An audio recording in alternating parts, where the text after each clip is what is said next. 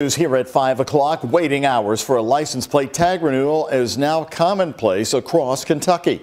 And an update to Kentucky's vehicle information system is the cause. Our Ian Hardwitt and photojournalist Jessica Farley take a look at what those wait times can be and what the consequences are. Now the sun's out, but there's a lack of smiles at the Jefferson County Clerk's office in Highview.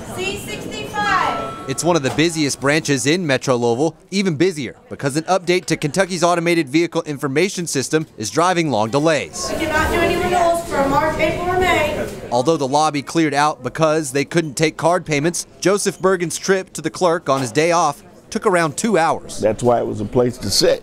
Yeah. Wowzers, I picked a great day to come. Those waits come from a series of problems frontline clerks can face in what was usually a 5 to 10 minute vehicle renewal. All 46 of them are listed here in this document branch managers use to diagnose solutions, some of them requiring calls that could take from 30 minutes to an hour.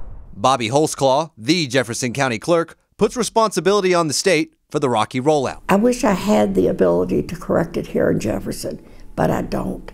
This is strictly in their hands, and we're begging that it gets taken care of. Still, she sees the necessity for change. The old system did need to be replaced. There is no doubt. It was so old it could have crashed any day. She also explained jammed clerk offices slows the flow of incoming tax dollars, which could create funding shortages for local and state government.